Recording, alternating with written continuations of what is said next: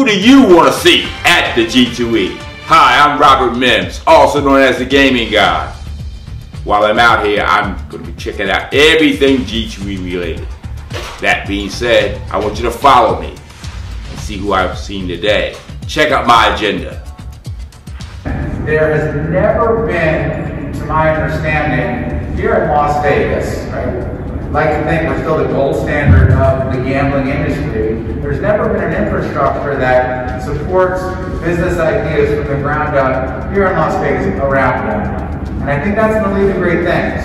I mean, there's some great examples, whether it's Georgia Tech or Stanford, right? If it wasn't for Stanford, we wouldn't have Google. That's just a fact, right? Let alone probably 1,000 other companies. It's just the easiest example. So I'm a big advocate of that. I believe that the infrastructure of our university system is not only has tremendous credibility, but in my opinion, it's the most sustainable. The fact that MLB and NBA and NFL and NHL, all the major leagues, they're here in this, at this conference. They want to be on the quote unquote like our side of the table now. Like they're allowed to come into the casinos, they're allowed to go into the sports books, they're allowed to be involved, and they can now do deals. I mean, the Caesar Superdome. Did you ever think you'd see something like that in your lifetime? I mean, it's unbelievable. So that concludes day number 1 at the G2E.